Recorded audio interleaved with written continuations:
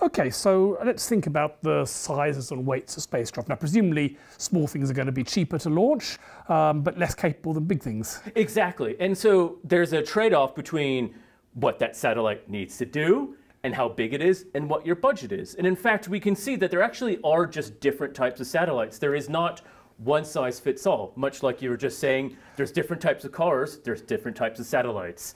A lot of people picture up here what we call these medium to large satellites that weigh hundreds to thousands of kilograms. And they do exist. Yes.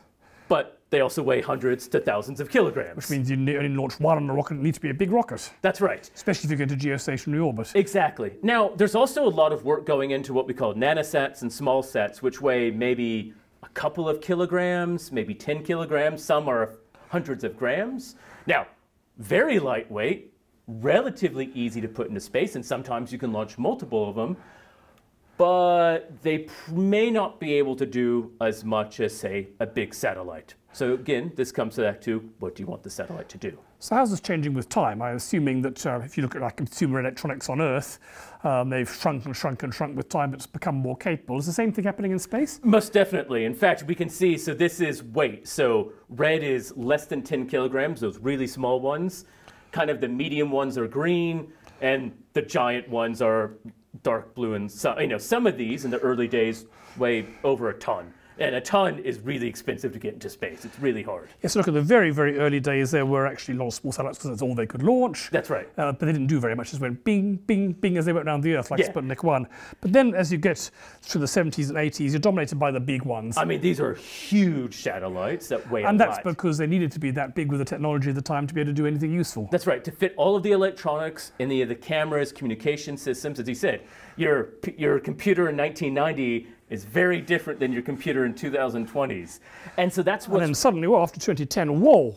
And as you said, this is essentially, you could have replaced this with the, mobile phone size or computer size, and it's pretty much the same thing. This is purely the advent of smaller electronics. Now your computer chip is much smaller, it could do a lot more, it has a lot more power, it has a lot more data, and therefore the entire satellite can be smaller. A lot of that's driven by the revolution to produce things like this. That's right. When they're spending billions of dollars trying to miniaturize everything so it can fit in your pocket, we can piggyback off a lot of those technologies. So it's no coincidence that this takes off a few years after the iPhone was launched. Exactly, and it's, this is only through, not quite 2020, and we expect it to, rapidly increase. And in fact, if you look just even over time, this is a nice NASA plot where you just average per year, what is the average satellite, not just going to the ISS, and even in a 15-year span, it is getting smaller from on average 12 to 1,300 kilograms to about 500 kilograms. That's actually a lot. If you're saving 800 kilograms on average in weight, that is that much less energy, that is that much less fuel. A rocket that would launch one of these could launch 3 of those. Exactly, which means now instead of the rocket being paid for by one satellite, now 3 satellites can share that cost. So now it's a third the cost just to put that satellite up.